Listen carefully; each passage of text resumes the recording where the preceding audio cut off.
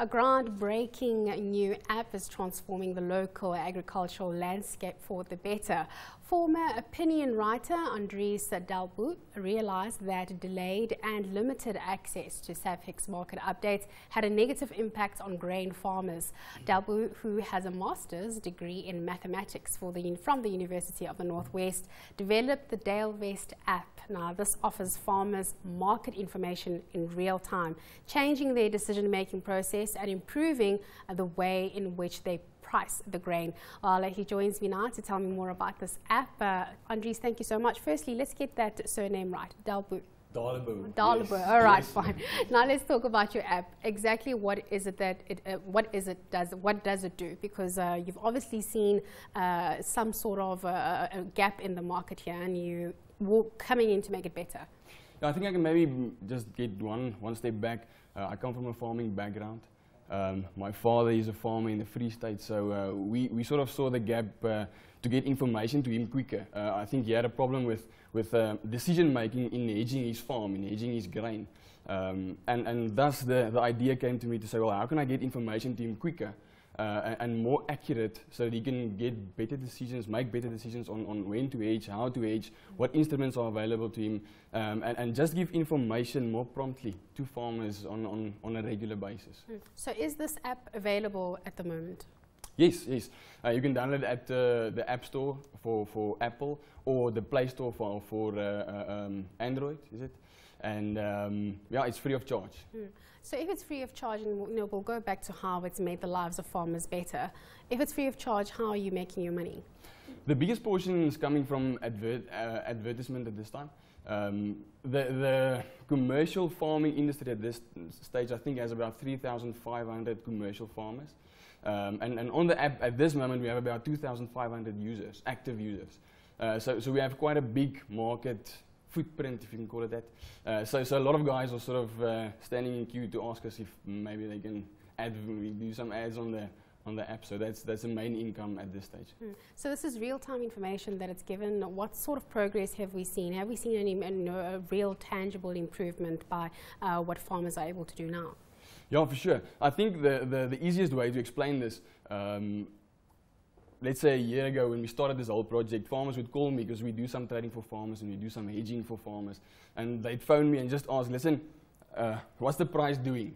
And I just had to tell them what's happening on the market. Now, these days, they're phoning me and asking me, what's happening in Chicago. I see Illinois is dry. I see there's a ship coming in from Argentina, and there's a lot of stuff happening. So just by the way they're asking questions, I can see it's quite a different mindset already in this short period of time. Yeah. And in terms of accessibility, you did say that it is a free app. You said just the cell phone, and everybody's pretty much you're ready to go. Yeah, that's all you need. The main objective of this thing is to do it as easy as possible for the farmer. These guys are working full day. They're on the fields plowing and harvesting and watching the rugby and doing everything they need to do. They don't have time to sit in front of the screen the whole day.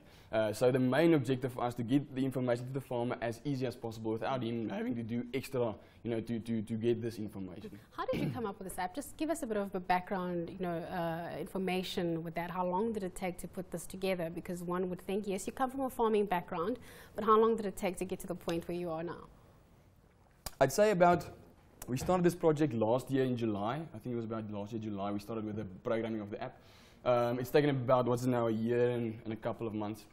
And the problem, or not the problem, the good thing is it's an ongoing sort of situation. So as we are talking to farmers, as we are rolling out new projects and new stuff on the app, we're getting information from them, telling us, listen, we saw this, and would you mind putting this on as well, or putting this on this, and giving us all sort of options and things that they think would make the app better, and we try to do that.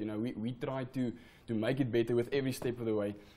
So it's an ongoing process, and we like it a lot. To develop as the need grows within the market. Reading something interesting here that Dalevest, you're launching a Grain Farmer of the Year competition on the 1st of October. What's that about? The thing started with us in the office sitting and talking and saying, well, there's no sort of a nationwide competition for farmers to encourage them to not only look at their yields on the farm, but also to look at, let's say, their hedging side, the price that they get for their grain. So we thought maybe let's try and do something different and get a competition out there to make the farmer aware that a big percentage of his farm profits comes from the Safex side, from the hedging and the marketing side, and that's more often than not that side is sort of left behind in the farmer's planning. So we thought, let's make a competition where we give the farmer, given his yield and his acres that he's planting or his hectares that he's planting, let's give him a competition where he has to do some effort and make some extra effort to get the best price in the market. On the application, everything happens on the app. And the combination of your yield and then the price that you get for that yield will then determine for us what we call a Dalevest Farmer of the Year. Fantastic. Innovation right here on the African continent, yes, right here in South Africa. Andries, best of luck with that. You will be coming back to give us an update on how you're doing that. Thank you so much. That was Andries D'Alebout, yes. Right? Founder and Director of Agriculture Service Provider Dalevest.